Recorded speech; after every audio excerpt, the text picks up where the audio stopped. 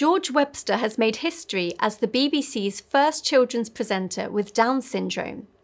Reflecting on his debut as host of CBBC's House, George said, "I just felt really positive and excited and happy to get going."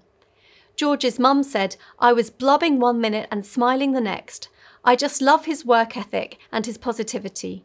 We always say George's days are all 10 out of 10 because he makes them like that." Earlier this year, George sought to dispel myths associated with Down syndrome in a short film for BBC Bitesize, including thinking that they are always happy but cannot live independently. He also laid down an important challenge. People without Down syndrome can make the world more inclusive by not judging us, making assumptions of us, because we exist. And we need to be treated equally and with respect.